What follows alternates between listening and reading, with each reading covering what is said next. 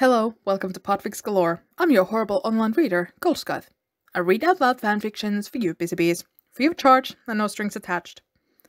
Today, I will continue reading the Silmarillion fic from Aeolian Sands from Archive of Our Own, called The Rescue Party. I hope you can at least try to enjoy my voice, and I will try my best for you with the equipment available to me. Also, pardon for any sounds that I'm unable to edit out. I'm on a holiday. On with the show. The Rescue Party, Chapter 36, Destiny. Gil-galad decided that he never should have left the forest. Somehow, the fateful decision to leave the shadows beneath the trees resulted in a flying ship barreling straight at him. Did I not just escape from one of these? Was my time as a sailor so unacceptable that my parents, as gods, have sent me another floating monstrosity? "Get down!" Delpe, or at least Gil-galad thought that was his name, shouted. Together the two hit the ground, just as the massive hull came to a stop above them. "Cousins!" someone gleefully shouted. Then an elf with dark hair and blue robes was sliding down a rope. "Moria, it's been far too long." The newcomer slapped his father on the shoulder. Caranthir shrugged him off. "Kurvan, little Delpe! You're not so little anymore." Celebrimbor smiled. "Taller than Atar." "Well, everyone is taller than your Atar, with the sole exception of your Atar's Atar." Madros cleared his throat. "Aragano, it's good to have you back," the Lord of Himring said. "I would say I'm bewildered by your method of transportation, but then there are many bewildering revelations as of late." Aragano bowed. "Yay. For one, the land has never looked quite so fiery. Last time I lived, it was all ice, and now it is in flames." "Careful, Nalafinwayan. We don't need you challenging Gano in poetry," Galagon warned. "Never would I dare. Now, here are the two I have not met, a beautiful lady and a young lad. Which one of you tricked the poor woman into a life of pandemonium and a certain misery? Whose son has such a noble face?" For long moments, no one answered. Gil-galad felt the silence get awkward, so he spoke up. "Caranthir is my Atar," he said, "but the Lady Andrathlaf's, Lord Aiganara?" Argon's eyebrows shut up. "So much drama, and I have missed it all. Lamion, do you hear? A grandson of Fëanor and a lover for a clueless Aiganara." "Lamion?" Madros asked. "Yes, Iris' son." Gilgorm had to sit down on hearing that revelation. "Wait, cousin Iris has a son?" "Yes, you dense lambshank," Corvo snapped. "Were you not listening in the meeting when Mother said that father was leaving Ondolinde with Iris' son?" Gil-galad wondered just who Iris was and how many family members he would have to meet. He was a little concerned that all of them would be named Finwë.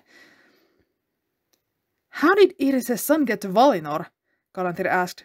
"Unless..." His already pale face became ashen. "Unless... was he in Mondos? His father..." "No, he was in the fields. Something about a bat, but he can explain it better than I." "Counselor Lamion! It is not like an advisor to a king to hide from company." A dark head appeared over the guardrail. "I am not hiding, thank you, Lord Aragano. Perhaps I do not fancy rope burn or wear it as a fashion statement like some." "Ah," Aragon proclaimed. "There's the counselor I imagine from the tapestries. You were a bit too wide-eyed and dazed earlier, but I see you have found your bite. Good. Now, your loyal advisorness. You can use the sleeve of your tunic, or I think there is a rope ladder. Of course, if you were to jump, I could catch you like a fair maiden." Aragon's teasing received no answer, but in a few moments a rope ladder appeared and a cautious Maeglin slowly made his way down to the ground. "So, cousins," Aragon continued, "I heard something about arrowheads that can pierce dragonhide." A wicked gleam appeared in Celebrimbor's eye. He unshouldered the sack to reveal the sharpened metal. "Ah, but do we have a bowmaster?" Gilgorm raised his hand. "Look no further. I can take down the beast with my eyes closed." Then a distant roar echoed through the sky. Gil-galad doubted this one strange uncle with gold-silver hair could really take on such a creature alone. Aragano seemed to agree. "All right, not looking too promising. What about spearmasters?" A shot of adrenaline went through Gil-galad's veins. Should he say anything? Then he saw Madros raised his stump of an arm, and Gil-galad shyly put his own arm up. "A start! Well, Artemis was sounding very panicked when he magicked her way into my mind. Let's be away. I suppose Tuoko's entourage of four-legged creatures can come as well. All aboard! Winian jumped on Turko excitedly, and Maiklin looked at his uncle with dull eyes. Kilgard looked at him with sympathy. Well, he understood the feeling. Clip clop, counselor, we don't want to miss the boat. After everyone had climbed the ladder and a net had been lowered to help Juan and Winian up to the deck, Argon made it for the wheel. A sharp whistle cut him off. Step away from the helm, Naldo, and no one gets hurt, Andreth demanded. Gilgalad determined that he was stuck in a time loop of the worst sort. Rock decided that the undercover plan was going surprisingly well considering the two Noldorin royals involved. He was leading the group in a single line along the wall of the cave, and for several miles the streaming and marching orcs paid them no heed. Then the mindless army ceased, and a rear guard of 5 Balrogs appeared, the one in the center having 4 horns instead of 2. This one looked straight at him with eyes of soul-piercing fire. Lord Gothmog's horn has yet to sound, and yet here there are thralls, it said in Sindarin, its pattern of speech one of the few remaining signs of the demon's once holy station. Escapees from the mines, Rock sneered in a rough black speech, tugging on the length of tight fabric loop through everyone's bounds. Fenrir stumbled, but Praise Manway above remained quiet. Why do they still live? The beast growled, whips of fire escaping its mouth as it spoke. It reached for its whip and snapped it, twigs of fire lighting the tunnel walls. Rock flinched despite his will. Allah give me courage. Look at them, Rock proclaimed in the same Sindarin. His accent was rough and crude, befitting of a lifelong slave, yet his tone was one of brazen boldness, and he carried not a hint of natural fear that flickered ever so dimly in his fare.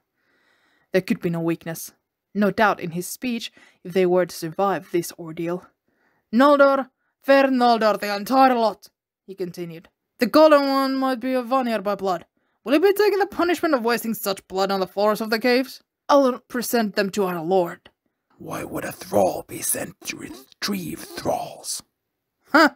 You demons speak high and fine, but your minds are no marvel. You've been sent to Gondolin, which is a mighty mission. Perhaps you want to trade? Rock held out the linen rope.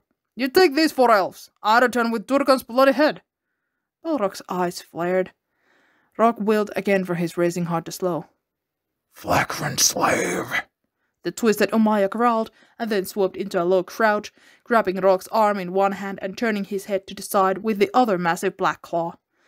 Rock realized then that the game was over. Yet still, he refused to cower, refused to give in to fear. In fact, the elf lord smiled as the Balrog attempted to wreath the brand that had once been on his neck. He smiled because he had long ago set a red-hot medallion over the entire brand and burned the whole area anew, leaving only indiscernible scar tissue. The twisted demon before him would thus discern no mark, no symbol of slavery on him, and never wound anyone ever again. What is this? Rock's grin widened and his green eyes lit with emerald fire. He twisted his head out of the Balrog's grip and stared into its demonic eyes. This is one who is free! And then there was power in his defiant voice. Then he wrenched his arm away. And that's more than I can say about you! He shouted, stomping on the Balrog's foot. It roared loud and grievous. Run! He yelled then at the others as he darted beneath the creature's shadowed legs. Whips of fire snapped, scorching deep marks in the ceilings and floors of the caves. But the close quarters worked to the elves' advantage. A bestial shout echoed off the cavern's wall as one of Balrog's whips struck an arm of another in the sudden chaos. Rock saw fire dancing in his vision, and he leapt over flickering tongues of flame. Then he was spinning to avoid a collision with the demon's black-orange thigh. Then he saw Aredhel beside him. She had easily torn the loose bounds off her wrist. Great plan! She chirped. We've made it this far, he reminded her, the joyous thrill of defying the shadow tormentor bellying his spirits. Then another unnatural cry as 2 of the fire demons collided with each other and fell. Rock looked back to see Fëanor leaping over one of the flailing arms with Ecthelion beside him. There was no time to look for Glorfindel. He continued to run. Get them! The Balrog speaker roared from behind. A lash of flame snapped at Rock's heels. Oh, here! Aredhel called. Rock raced to her side where she was standing on an inside bend of the tunnel, opposite side from where they had been walking. There was a large vertical fissure, just wide enough for them to fit through. Aredhel turned to her side and slid through, Rock following without question. Soon he heard the grumbled complaints of Fëanor as the rock likely cut into his exposed chest. Then there was pounding like a siege engine from the walls behind them. "They're trying to break down the rock and follow us!" Glorfindel shouted from behind. Rock mumbled a quick prayer of thanks that his friend had made it. "I see a faint light! The crack opens soon! Almost there!" Aradhel shouted. And sure enough, the rock walls did give away to reveal a small ledge, and 30 feet below was a pool of water that seemed to glow, giving light to the area. Well, that's not strange, noted Fëanor when there was a horrible straining noise as the Balrogs slammed their might against the other side of the passage. Strange is better than dead, Rock declared. Then he leapt off the edge without giving himself a moment to consider whether or not that was truly the best idea. The water that met him was cool but bearable, and aside from the glow, was normal water. Twin splashes next to him indicated that 2 others had followed, and soon Arenhel and Fëanor were treading on water beside him. Then the horrible sound of rockfall clattered from above. Rock looked up to see the walls behind the ledge disintegrate as the 4-horned leader burst through with one other demon at his side. "Jump, you spotically morons!" he shouted at Glorfindel and Ecthelion, who were still on the ledge. Ecthelion looked ready to do so, but a whip ensnared his arm and he was yanked backward. Immediately, Rock's view was obscured by one of the 2-horned fire demon moving to stand on the ledge, blocking the elves' escape. Stones and boulders rained down and splashed into the water. "Move back!" Aradhel ordered. Rock did so, knowing full well that a caved-in skull would do him no favors, yet his keen eyes never left the ledge. They have no weapons, he realized in alarm. The cracking of whips followed, and Rock could only imagine his friends attempting to dodge in the limited space. Then there was a clarion shout, reverberating off the walls around the pool. Rock looked up just in time to see Ecthelion slam his head into the chest of the demon closest to the ledge, sending them both off the edge. With efficient strokes, Rock swam backward to avoid being crushed under the fire demon's falling body. He made it in time, but could not avoid the great tidal wave that slammed him against the opposite wall. The Balrog screeched something unholy before its heavy armor quickly dragged it into the depths, the water becoming hot with the heat of the dying flame. "Ecthelion!" Fëanor shouted the Elf Lord's name, surprising Rock with a sudden care in his voice. I'm all right," the Lord of the Fountain declared as he swam over the opposite side of the pool, rubbing the back of his neck, where he would no doubt be sore next morning. They all looked up then to see Glorfindel dancing with the 4-horned leader, the 2 of them still on the ledge. "Get out of here, all of you!" the Lord of the Golden Flower shouted as he dodged a whip aimed for his chest. "I will hold him off!" "Like hell!" replied Rog. Glorfindel may have smiled. It was hard to tell, because then he was turning, desperately avoiding the flames of the demon before him. Rog saw what he was doing. Slowly, Glorfindel was maneuvering his foe to be closer and closer to the edge of the cliff, an edge that was already starting to crumble. After a few more steps, a few more quick movements to avoid the snaring lash, the reverberating crack of breaking rock was heard throughout the cavern. The 4-horned beast paused its relentless attacks, but it was too late. The edge gave out from under its weight. The demon screamed as it fell. Its claws reached for Glorfindel's head, but they could only graze the edges of his cut hair. "Swim for it!" Rock yelled, and once again braced himself for sudden hot water. When the wave caught him, he tumbled, and then he was pressed fully up against the wall. But soon the water calmed as the Balrog joined its companion in the dark depths of the earth. "And this is why I don't care for heavy armor," Arenhel said. "Laura, come join us for a relaxing swim."